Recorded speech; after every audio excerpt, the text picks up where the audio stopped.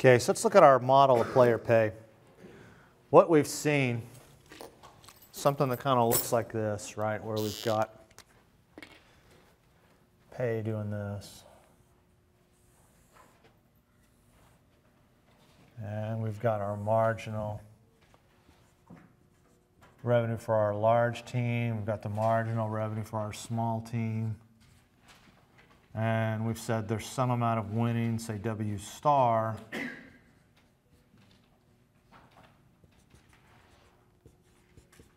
And what that means is that there's some price P star for talent, right? So remember, we know here that this is WS equals 0, WL equals 1. Over here, we've got WS equals 1, WL equals 0. The question is that this is some number, whatever this number is, right? And you kind of have to think of it like this. There's some alternative pay that athletes can do. So if they're not playing football, what else would they be doing? They would be doing something, whatever that something else is, right? Some other job.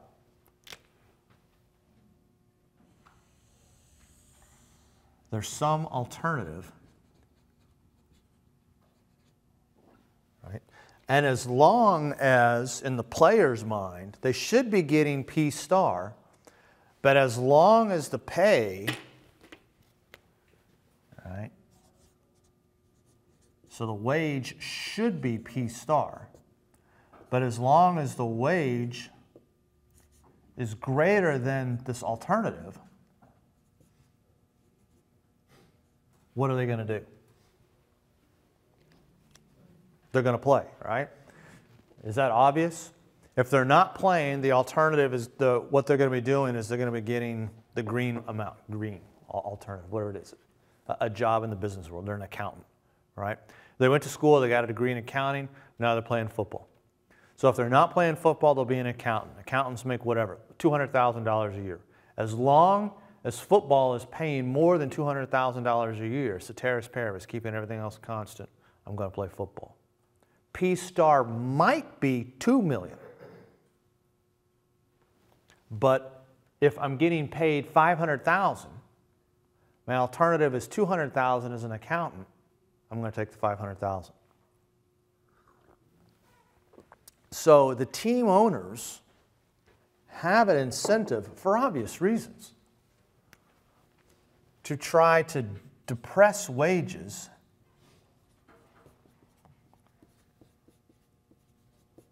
to as close to alternative as they can get. Right? I mean, why pay P star when you can pay some amount less than P star, but that's greater than the alternative? And of course, they'd pay even less than that if they could. So the question is, what are the things that they've done to help kind of reduce wages? And we're going to look at two of them today. First one's the draft.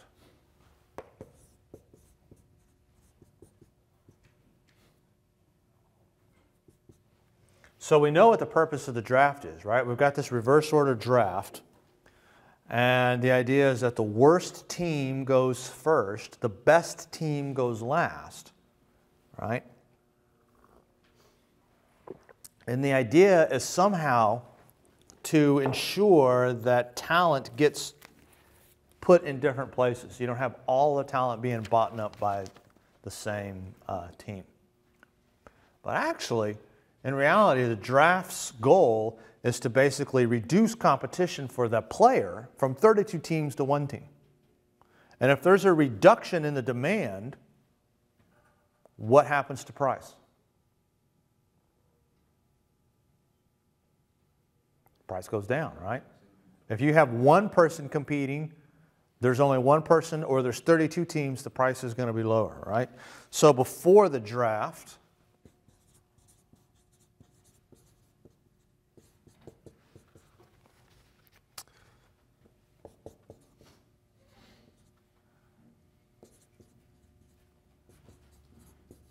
teams would scout the country for talent.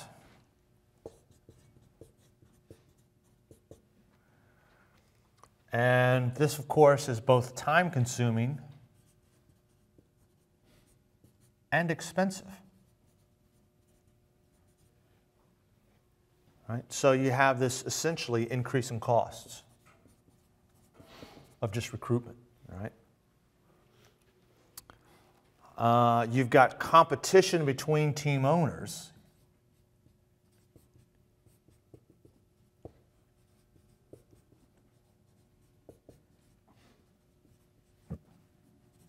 For players.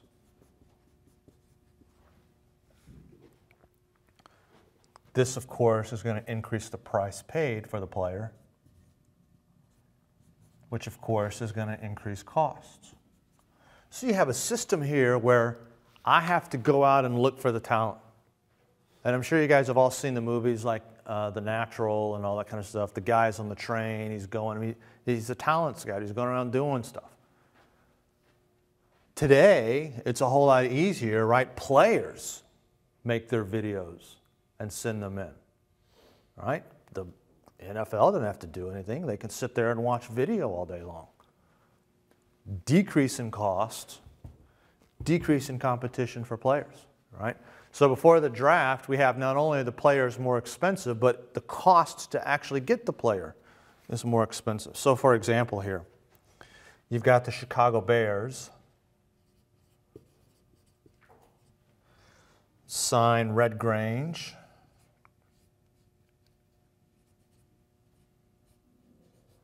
In 1925, before he's done with college.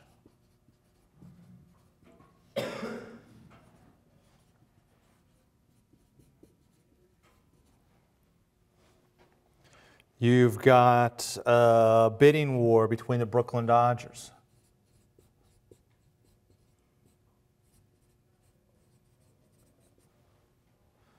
and the Philadelphia Eagles.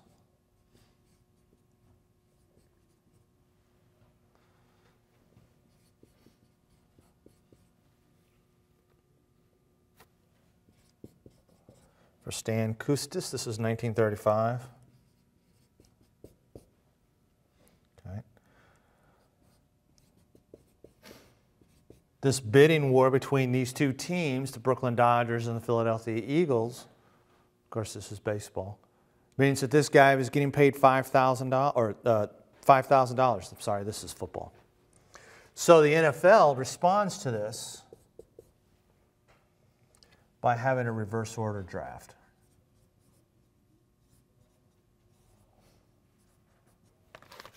Right. The idea being that now we're going to reduce the competition for players. Right? There's only one team competing for your services.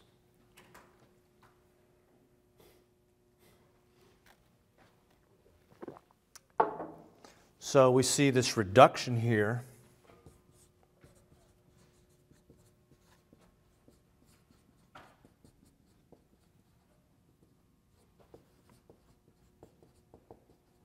We see this reduction in the pay for these rookies. This is lowers, not lovers. Right? And remember, the athletes are all paid relative to each other. If the rookies are getting paid less, that means the stars can be paid less, because it's relatively speaking to the stars. We also see this reduction in transactions cost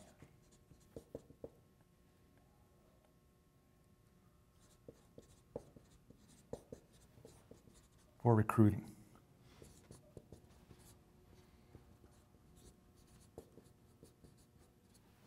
Right? They come to us now. We don't have to go to them. They're the ones that spend time and energy trying to say, pick me, pick me, pick me.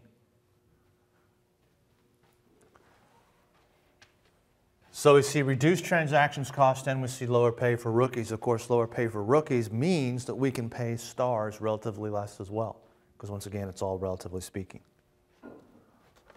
So owners, of course, claim that the draft helps weaker teams compete.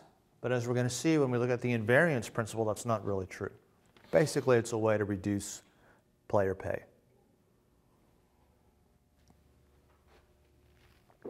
And of course, this has been very, very successful in the NFL. It was adopted in the other leagues as well, NBA, NHL, MLB. Right? I mean, if you think about it, as long as you're over the age of 18 and can sign a contract, who's to say you can't hire somebody? Football, basketball, anything. Why should any of that stuff even matter, right? The whole reason that you have to, in essence, go to college to be in the NFL is it's the players getting, it's the owners getting together and trying to control who can come in and who cannot. Right? It's a way of essentially trying to reduce player pay. Let's look at the other alternative. The other alternative is the reserve clause.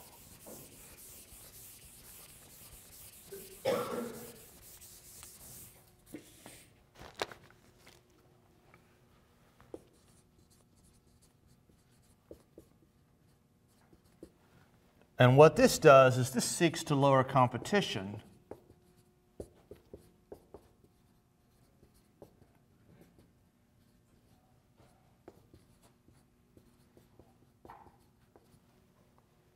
after they're in the league.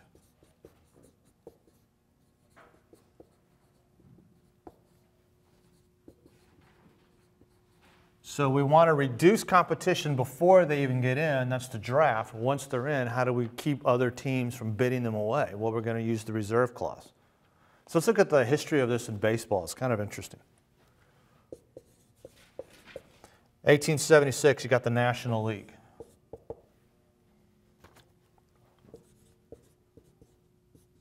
No rules for the competition of talent.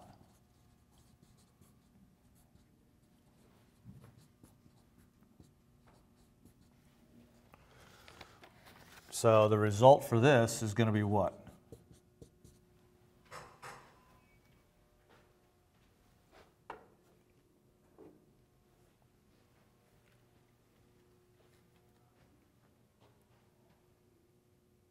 Big market teams are going to bid the best talent away from the small teams. Yeah, and how are they going to do that?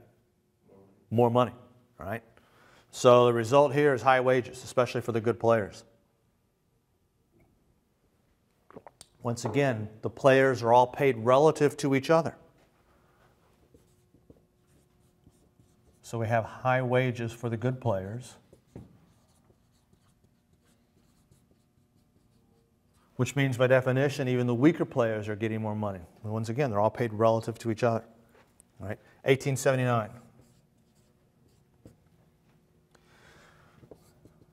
They form a list of 5 players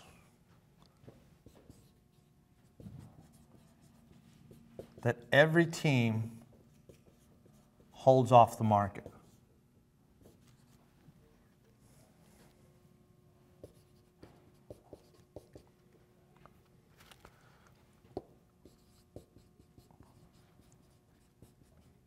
And player contracts state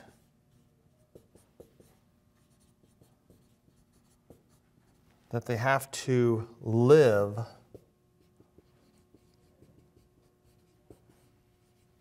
with the league's constitution and bylaws.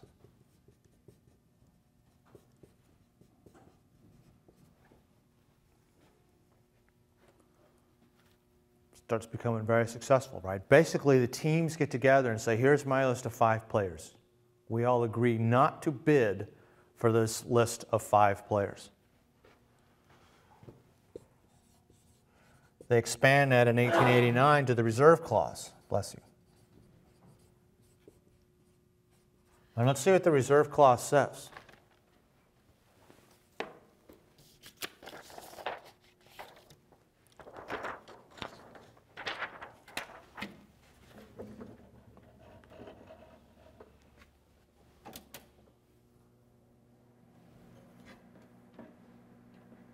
It is further understood and agreed to that the party of the first part, the team, shall have the right to reserve the said party of the second part, that's the player, for the season next ensuing. subject to the condition that the said party of the second part shall not be reserved at a salary less than that paid in the present season. All right? In other words, what the reserve clause says is that we have the right to retain you on the condition that we don't pay you less this season than we paid you last season. Okay? And then it goes on a little bit further and says, if prior to March 1st, the player and the club have not agreed upon the terms of the contract for the next playing season, then on or before 10 days after March 1st, the club shall have the right to renew this contract for the period of 1 year of the same terms, except that the amount payable to the player shall be such as the club shall fix in said notice. In other words, if the player says, you know what, I don't think this is a good deal, I want more money, and they have negotiations back and forth and they can't agree to anything. Basically what this says on March 1st, all the negotiations stop. 10 days later, the team basically says, all right, we're just going to pay you what we paid you before. If you don't like it, tough. You're out of here. And because you're on our roster, nobody else is going to be able to bid for you anyway.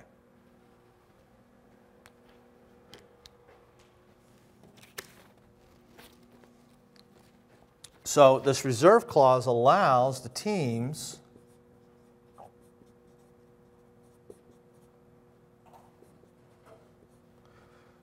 to retain players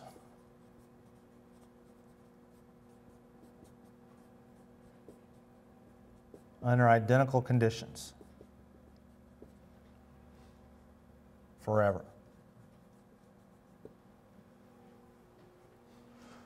Players' only recourse is to not play.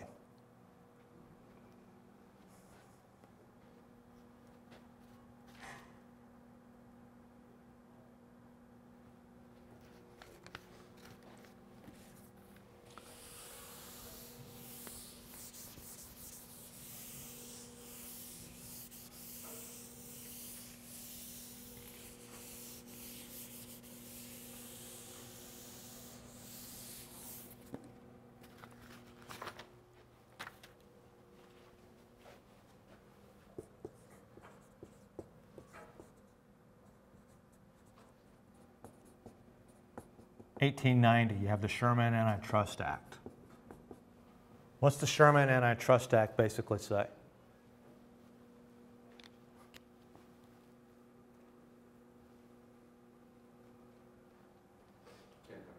You can't have trust. People can't get together as firms and set prices. You can't collude. Now, interestingly enough, that also applied to unions. That's exactly what a union is.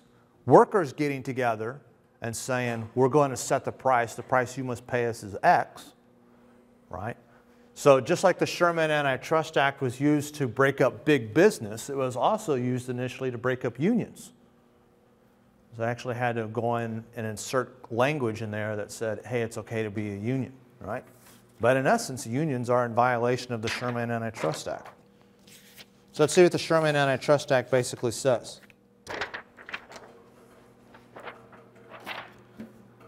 Every contract, combination in the form of trust or otherwise, or conspiracy and restraint of trade or commerce among the several states or with foreign nations is declared to be illegal. Right? You can't have a trust that's within the country between states. Every person shall monopolize or attempt to monopolize or combine or conspire with any other person or persons to monopolize any part of trade or commerce among the states or with foreign nations shall be deemed guilty of a felony. All right? So basically it says if you're a firm, interestingly enough, it is not illegal to collude if you only stay within the state of Missouri, according to the Sherman Antitrust Act of 1890. Right? So, we're going to get together, we're going to not compete for these particular players. Sherman Antitrust Act 1890. 1914, 1915, we have the Federal League.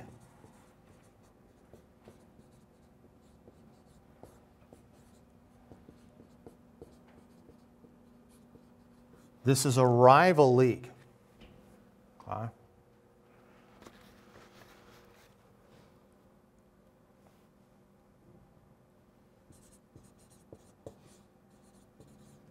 They sue the National Commission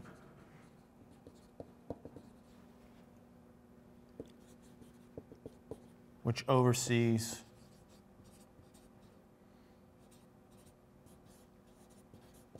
the American League and the National League. And they sue them under the Sherman Antitrust Act.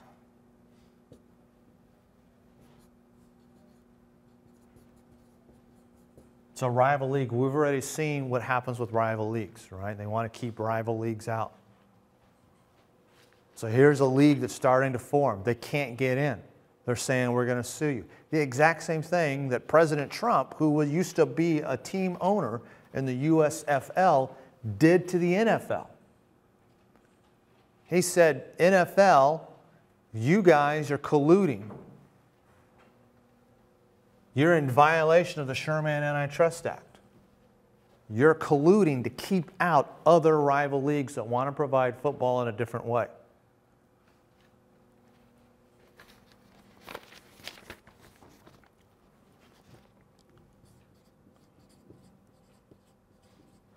Case goes to Judge Kennesaw.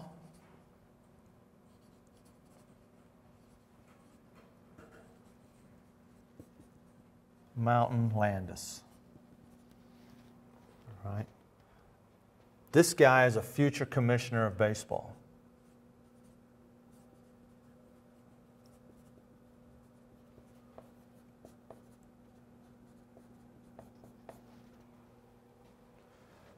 He's known as a trust buster. Right? He's a federal judge.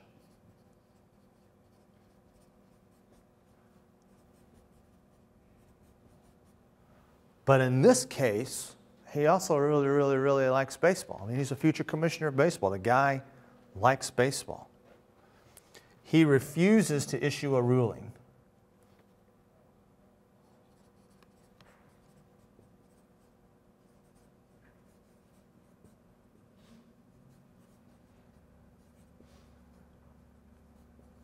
For over a year.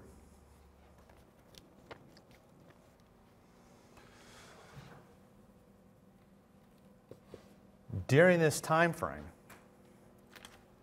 the leagues, the American League and the National League, are getting together. They are buying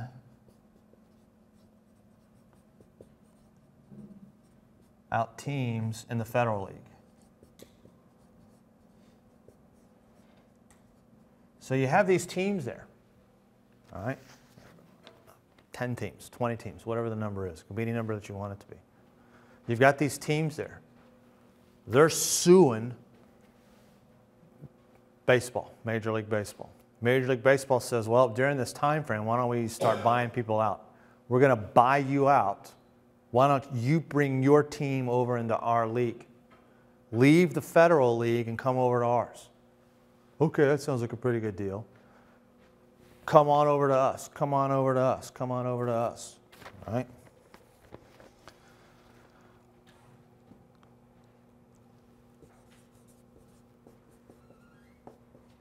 Ned Hanlon here. He's the owner of the Baltimore Terrapins. All right? He's offered a buyout of $50,000,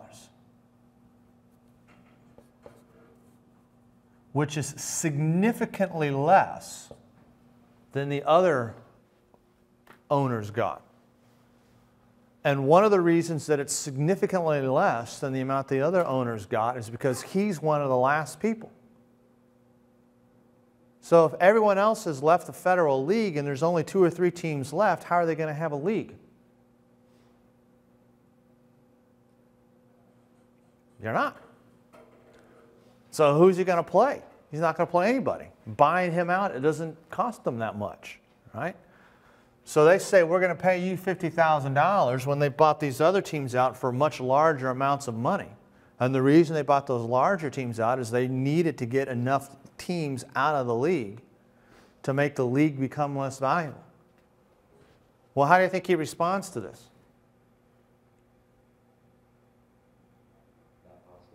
Not positively. He's like, this sucks.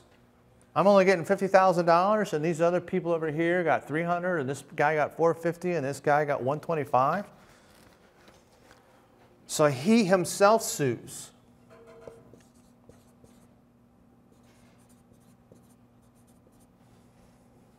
Files his own antitrust lawsuit.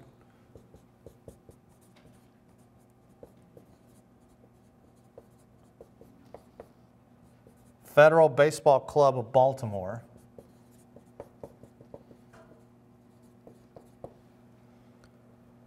versus the National League of Professional Baseball.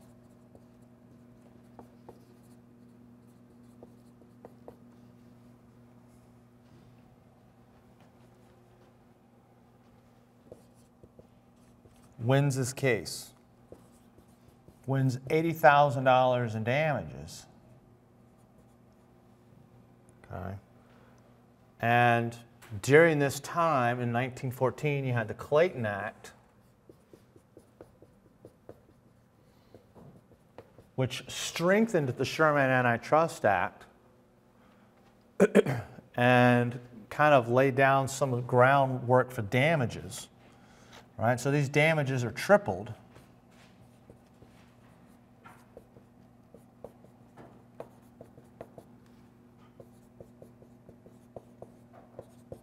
So he's sitting pretty on a cool $250,000. Donald Trump won his lawsuit. He was awarded damages of $1, which the court tripled to $3. He has not cashed the check. It is sitting there collecting interest. It's up to like $3 and or $4 or $5 now, I think. You can find it online to see how much it's actually worth now.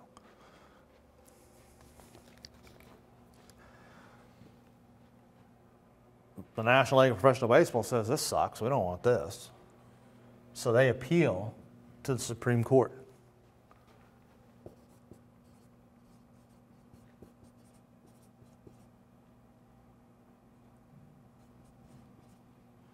SCOTUS, right? Supreme Court of the United States. Here we see the decision overturned.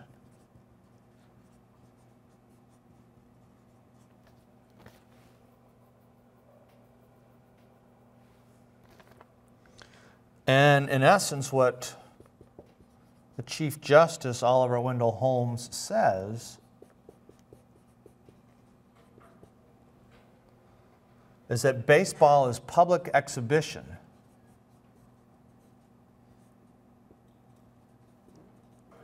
Not commerce.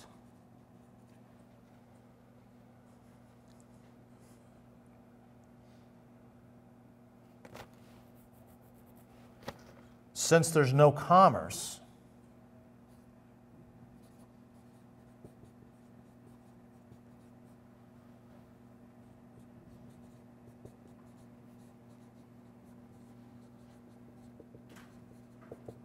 it's not subject to federal oversight, right? Remember, you've got the Commerce Clause here.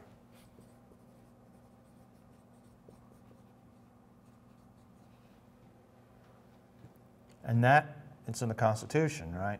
And that regulates commerce between the states. Does not regulate commerce within the state. That's the state's jurisdiction. All that the Commerce Clause says is that here are the rules for commerce that occurs between states. Within the state, you can do whatever you want to do. And he says, this is a public exhibition, it's not commerce. There's no interstate commerce that's occurring, despite the fact that the team here in Pennsylvania is traveling down here to Maryland. They're charging, they're paying people money, people are paying them money, this team here in New York travels all the way over here to Illinois, et cetera, et cetera, et cetera. He says it's not subject to any of these rules. And so what you have here is you've got Major League Baseball acquires a antitrust exemption.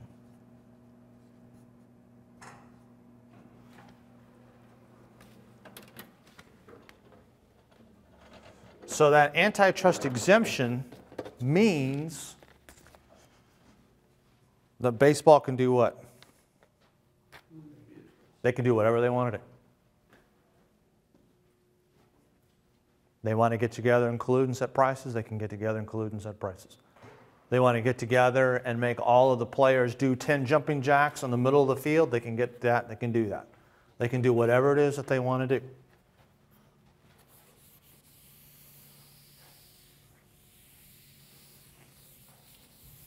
Now, for obvious reasons, that's pretty valuable for the owners.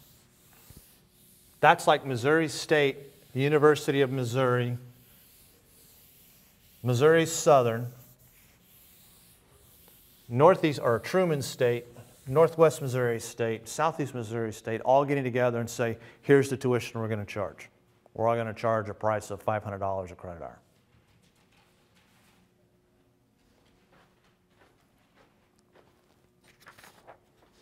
So, for obvious reasons, the other leagues want in. 1950s.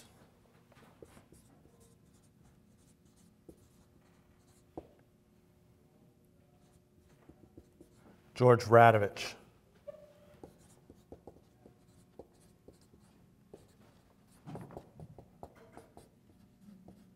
Brings an antitrust lawsuit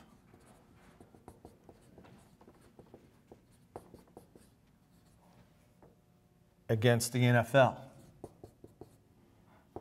The reason is that he was blacklisted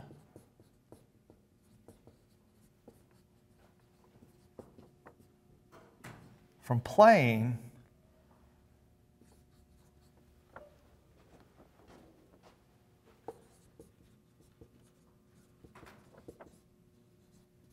in the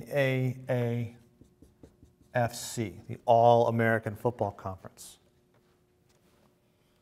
Does that sound familiar? Isn't somebody else suing the NFL owners right now, saying I've been blacklisted? See, this stuff never changes, does it?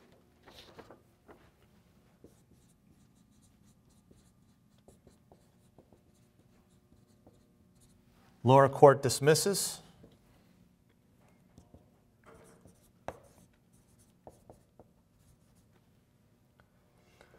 And they dismiss it based upon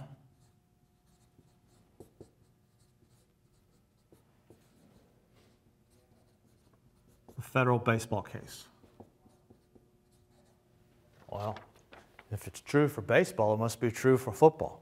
It's the same thing, you're just playing a different sport. He appeals.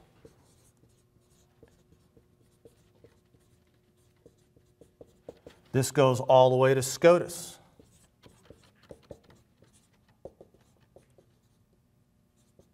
In 1957. And SCOTUS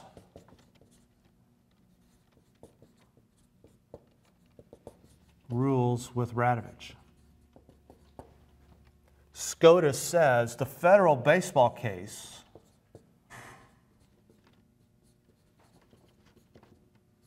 only applies to baseball.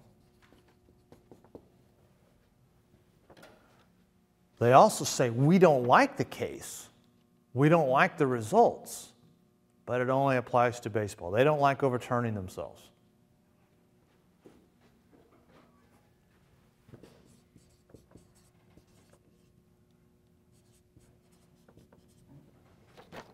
Pete Rozelle petitions Congress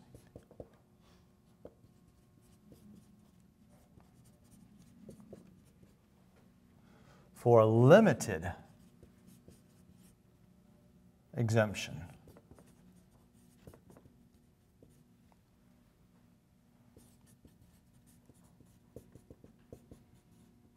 from antitrust for football, basketball, and hockey.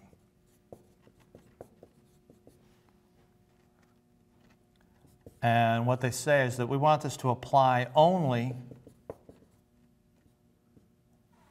to league-wide negotiations for broadcasting.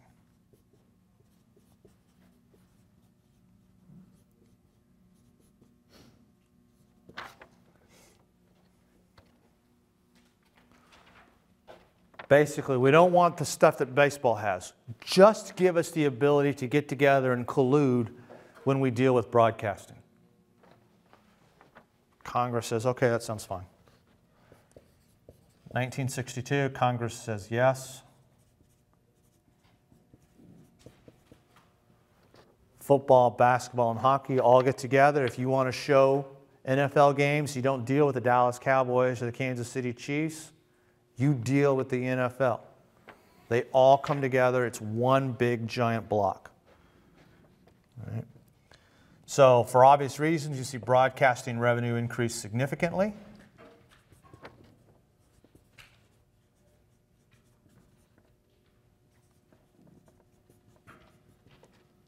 The New York Giants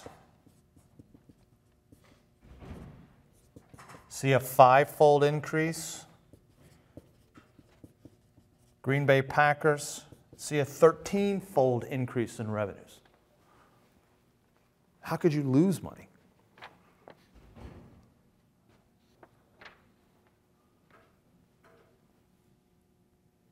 Let the camel's nose into the tent. What happens next? The whole camel comes in, right?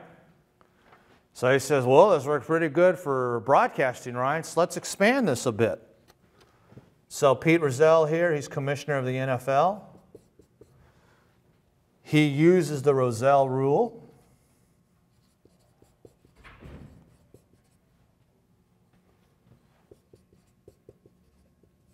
To limit competition for players.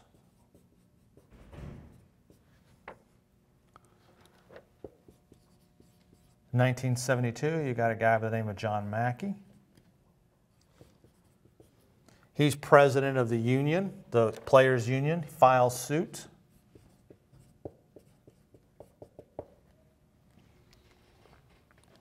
U.S. District Court says the Rozelle rule is a per se violation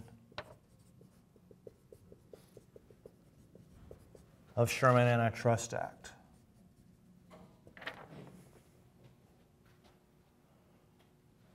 The appeals court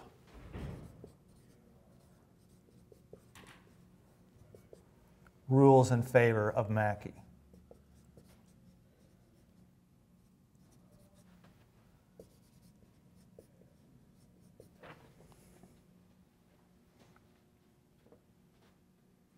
Now we can go to SCOTUS and have SCOTUS rule that it's a violation, or we can let it go, right? So in essence, what they do is that they say, well, we're going to let this go. We're going to settle the suit.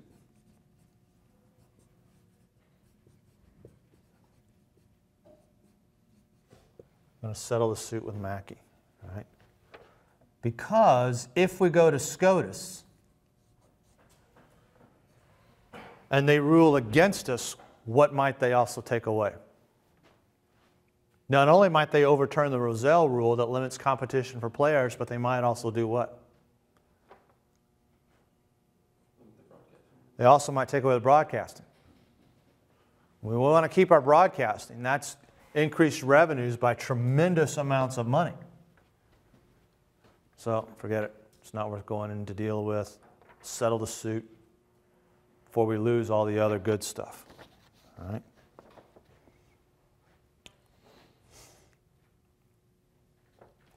Interestingly enough, Mackey here in 1970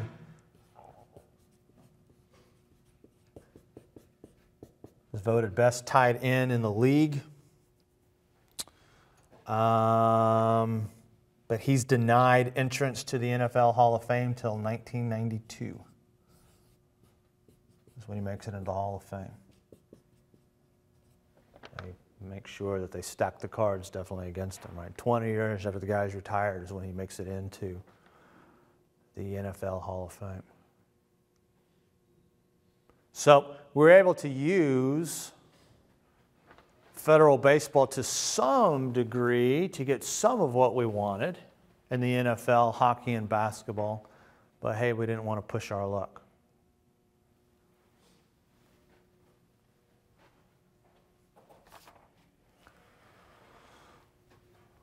What we'll see on Monday is what happens here in baseball as we move forward with this, because we're not quite done with this reserve clause stuff.